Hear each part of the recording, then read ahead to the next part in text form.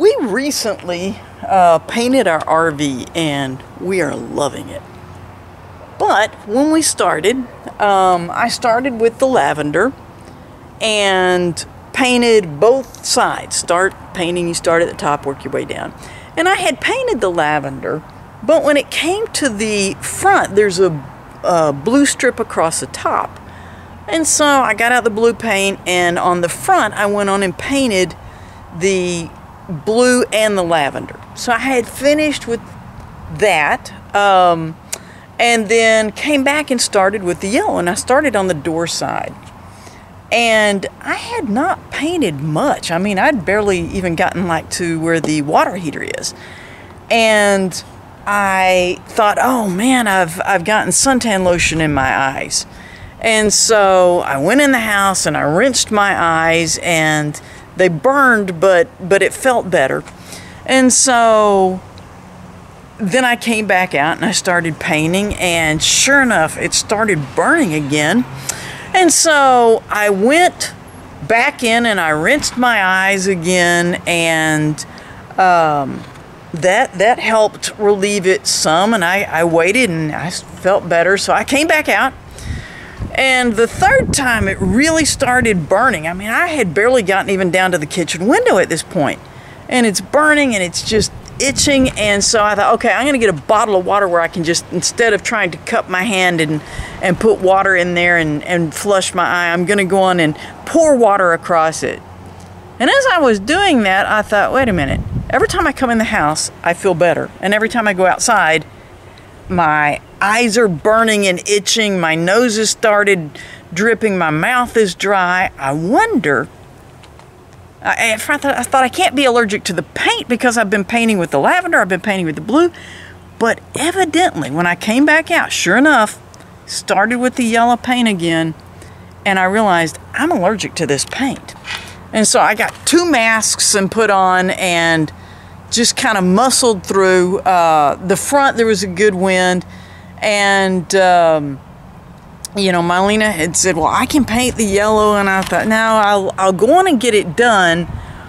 And so the second day, when I got ready for the second coat, I said, I'm going to put mentholatum under my nose, I'm going to wear both masks, and then I'm going to have a fan, because you can see this is just about the right height. I have a fan on a stand, on a stool, and as I paint, I will keep that fan just blowing across so that this unseen enemy that is attacking me, it will just blow. It'll be a buffer between me and the yellow paint.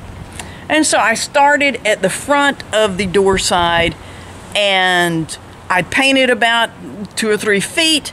Then I moved the fan down, I moved the paint, and I painted about 2 or 3 feet.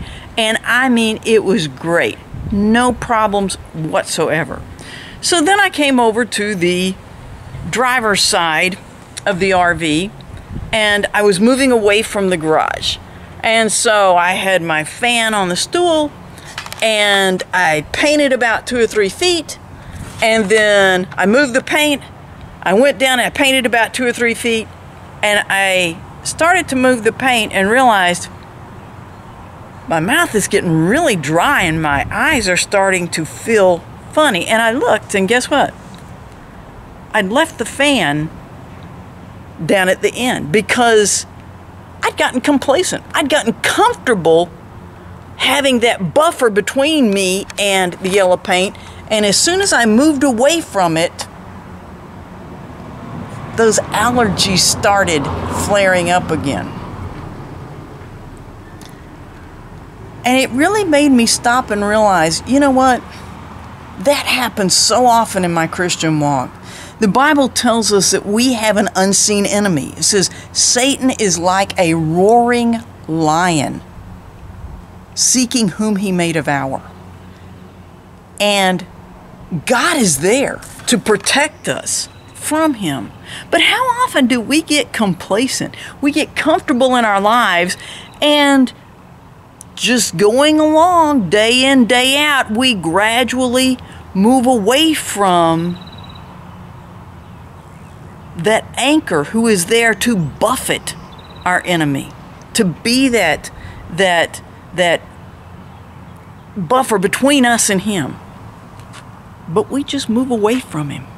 Folks, we need to make sure that we stay close to the God who loves us and wants to protect us.